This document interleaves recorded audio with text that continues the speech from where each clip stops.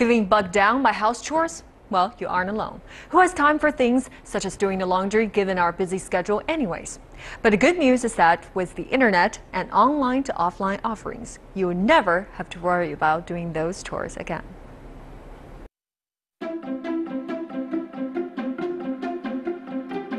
Like many other young people, Xie Guosheng has a problem that haunts his busy everyday life: laundry.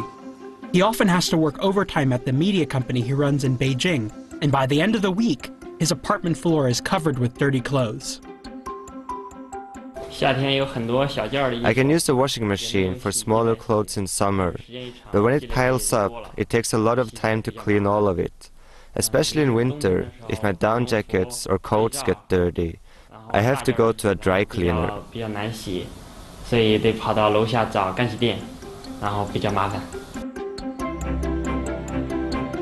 But life has been much easier for him since he found out about Jingxi, an O2O on-demand washing service.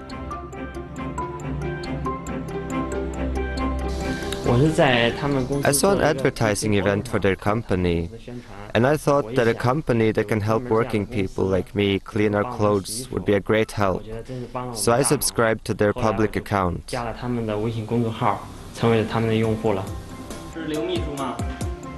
With the help of this online service, the tedious chore of cleaning clothes for an upcoming work trip to Guangzhou in South China is now very easy. Xie Guosheng simply places an order through WeChat. One of the washing company's delivery boys then comes to pick up his dirty clothes.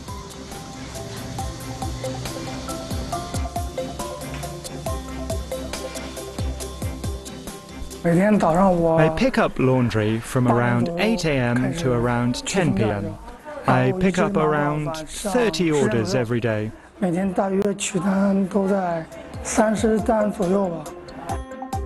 Xianhui moved to Beijing from northeast China less than 2 years ago. He knows the capital like the back of his own hand after working there as a food delivery boy. Li Xianhui became a delivery boy for Jingxi half a year ago. He finds the work hard, but rewarding.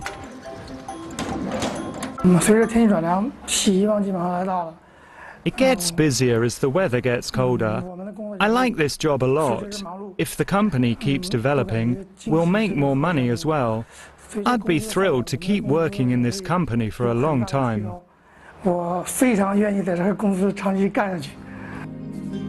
Entrepreneurs have transformed this household burden into a big business. Liang Guigang is not yet in his 30s. He launched Jingxi in October 2014 to take part in this small revolution. I chose O2O laundry mainly because I recognized a problem in the traditional industry. Firstly, it's inconvenient to the consumer, and it's usually also rather expensive. Dry cleaners also have a high profit margin. So I realized that the biggest advantage of an online laundry service would be that it's convenient to the consumer. For instance, they won't have to drive around to look for a dry cleaner or figure out when it's open. Online dry cleaners should be able to provide service 24 hours every day. Once you have this, the consumers will begin to adapt and change their laundry habits.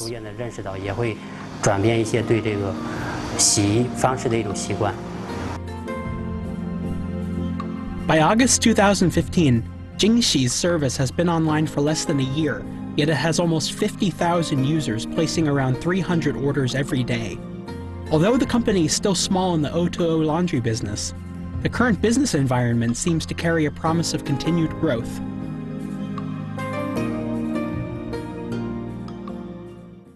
And folks, just a reminder, you can use your smartphone to scan the QR code on the bottom of your screen to find the latest and all previous episodes of New Money. And to begin today's discussion, Professor Jia Ning joins me in the studio, and she is the Deputy Director at the China Business Case Center at Tsinghua University. So thank you so much for joining us today, Professor Jia. Thanks, so let me ask you this question. The O2O business model seems to be penetrating all areas of basically the services sector, but what are some of the best areas for this business to go in? Right. Right. Well, you're absolutely right, Tracy. I think O2O has become a hot buzzword, in the Chinese market, especially in the last several years. And if you look at the Internet Plus strategy, right, that aims to integrate Internet with traditional sectors, the Internet, especially Internet companies, are basically penetrating and revamping all traditional sectors, including the service area. Right. And the laundry business that we're talking about today is actually a subsector, right, in that sense. And there are many different kinds of O2O service out there, and I think we can classify them using a two-dimensional matrix.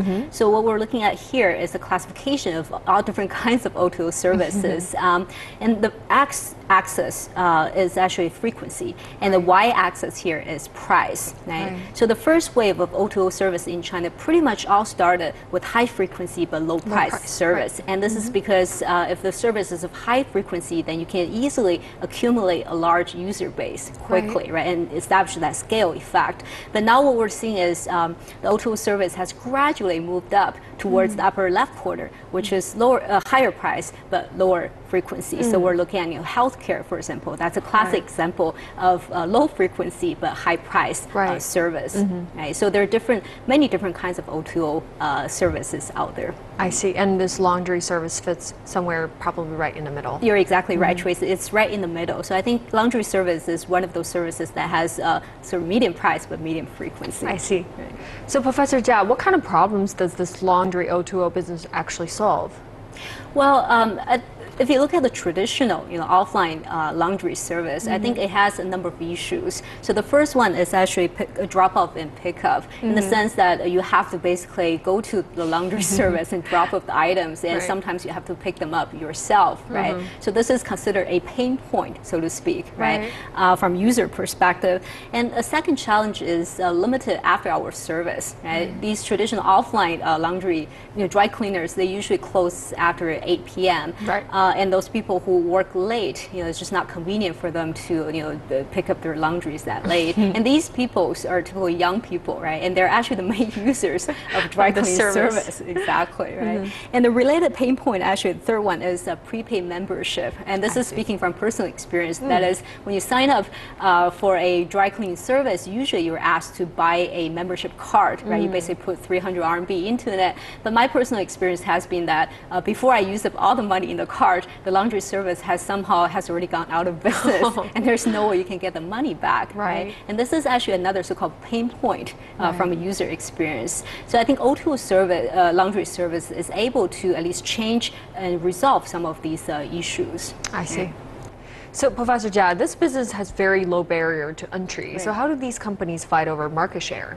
That's a great question, Tracy. I think currently the players in the market are basically using the venture capital money to aggressively subsidizing users as a way to acquire users and also cultivate new user habit. But we know that continue to subsidize users is not a sustainable model or approach in the long run, right? So the question is, once the subsidy stops, well, what is your core competitive advantage that will allow you to continue to attract and retain existing users, right? And when it comes to service sector, I think at the end of the day, it's the service quality and the convenience level that's the most important. That's right. So they really have to think about ways to keep these users, right? That's right. And enhance their service quality, I think. Right.